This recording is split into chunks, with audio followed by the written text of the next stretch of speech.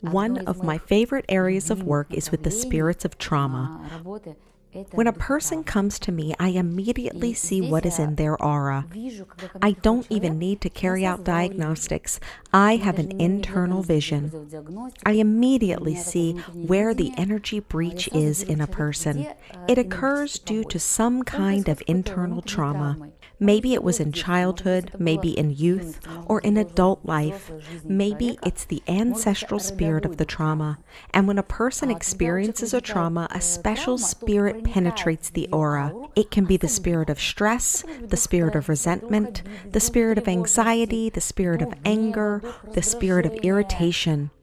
Any spirit that begins to dominate the aura. Imagine your home. It's clean, it's cozy, you feel good in it. You have put everything in order, washed everything, carried out a big cleanup, and then a spirit comes in dirty shoes on which there is still a lot of dirt. It takes off its dirty clothes, throws them, sits down on your snow-white sofa, and begins to boss you around. It does not wash the dishes after eating, does not clean anything. It is dirty everywhere. In the same way, such a spirit comes into your aura and begins to boss you around.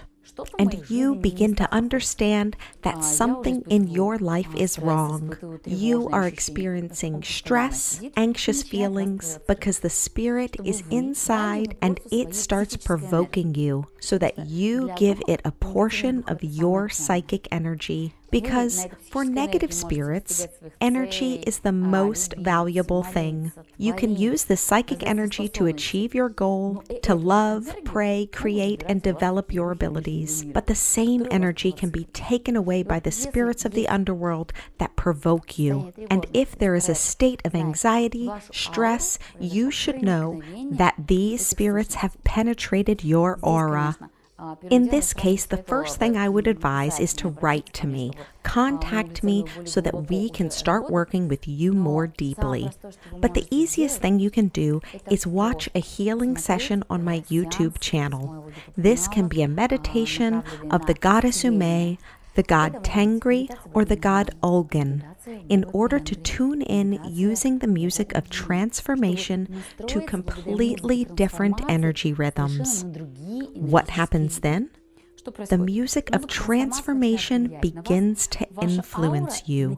Your aura begins to push out the extraneous, malevolent spirit.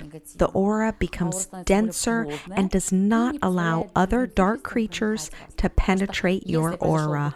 Because if some spirit of trauma has penetrated, then your aura opens up. Once a woman came to me. She was 35 years old. She came and said that at some point life became completely unpleasant for her. I don't know what to do.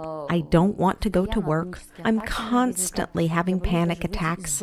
I'm afraid to even leave the house. When someone is knocking on the door, I'm even afraid to come to the door and have a look. I diagnosed her online and I saw a spirit had brazenly attached itself to her aura and began to provoke fear in her. I offered her an individual session, a very ancient shamanic ritual to get rid of this spirit. As soon as we performed the ritual on the same day, after a couple of hours, she felt a surge of strength, energy. Her eyes were shining. She said, "I feel fearless." Of course, I gave her recommendations and told her to follow them for 21 days because it is during this time that the correct energy state is fixed. A month passed and she sent me a message. "I don't know what has happened to me. I'm having such a rush of energy. I have so much strength. I have so many new ideas. There are new opportunities in life. We stopped feeding this spirit with our energy, and the energy was redirected to development." Attention! The protective amulet and the rite that you will be given at our seminar will help you to stand against all the problems of the family, cleanse your karma, and open the way to a bright future. The amulet and protective rite are necessary for you.